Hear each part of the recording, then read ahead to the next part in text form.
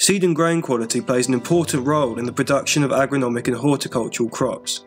But how do we define quality?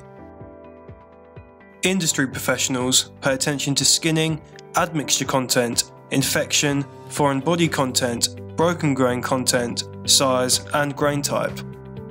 Better quality means better yields, which equates to better profit margins. Now we understand what seed and grain quality is. How do we measure it? The problem faced by the industry is that many indications to seed and grain defects are invisible to the human eye. So, what is the solution for detecting invisible properties without destroying both the high quality seed and grains as well as the poor quality seed and grains, all while still being time efficient? The answer? Multispectral imaging. Multispectral imaging allows the invisible bands of the electromagnetic spectrum to become visible. These hidden quality indicators become easy to see through multispectral imaging, but highlighting those does not solve the issue of seed and grain quality. We need to be able to see how much of the seed is affected with real numbers and percentages. We need accurate, instant diagnosis of what is affecting the seed.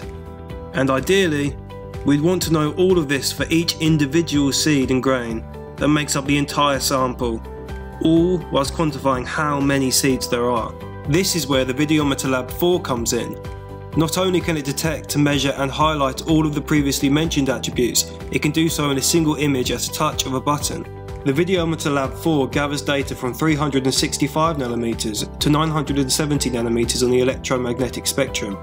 This means its range includes wavelengths in the ultraviolet, visible and near-infrared bands. Once the data is gathered, the Videometer reports to the software on your computer.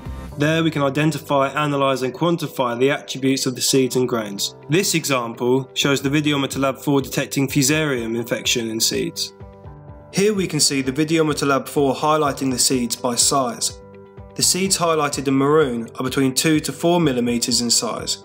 Those in pink are between 4mm to 6mm, and any seeds above 6mm in size are highlighted in navy blue.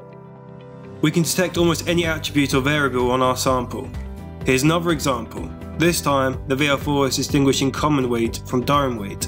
Seed and grain quality needs to be assessed for both research and development and for quality control. Research and development would typically use smaller sample sizes, so the Videometer model seen here would be ideal. However, quality control inspection can require much larger sample sizes to be measured. That's where the Videometer Lab Auto Feeder comes in. The Videometer Lab Auto Feeder allows pre-built calibration models to be loaded and applied to large sample sizes for automated machine vision analysis. The continuous belt allows larger sample sizes to be measured with the same accuracy as a smaller sample size. This makes seed and grain analysis efficient for a wide range of different industries. To recap, the Videometer Lab 4 can optimize seed and grain analysis with multispectral imaging, detecting, measuring and quantifying any attribute of the sample.